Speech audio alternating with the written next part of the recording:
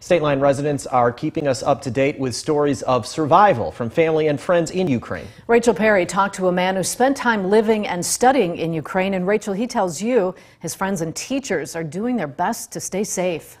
That's right, Mimi and Eric. One thing he wants to point out, though, is how the country has united during this time, saying families in Ukraine are working together, showing immense pride and support for their home. Ukrainian people are people that are united, as well as smart, and they're defending their freedom. Stories of survival as Russia continues the attack on Ukraine. Joey Clapp lived and studied in Kyiv for 2 years, leaving during the 2014 violent protests before the Ukrainian Revolution.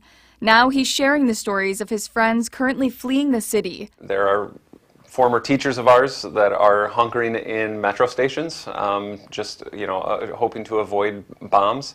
And then we also have friends from the east, from Kharkiv, that they're trying to make their way all the way over to Poland. So that's a very long trip. With their car nearly out of fuel, he says his friends made it to Poland, but now face a bigger challenge.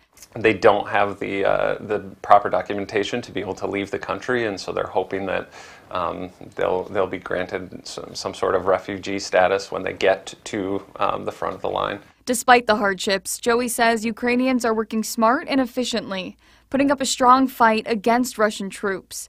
Russia thought that they were going to come in and in a few hours invade and occupy Ukraine, and yet what are we on, day 5 or 6, and we're still seeing Ukraine resist that invasion. Some residents are fleeing the city. Many are fighting back, and others are seeking shelter in their basements. Sitting back and not being able to help isn't easy for Joey. You know, our friends are literally fleeing for their lives, hiding from Russian military, and yet we're so comfortable here. Joey says it's important to remember not all Russians agree with the invasion. He asks everyone to be kind and keep Ukraine in their thoughts and prayers. Eric?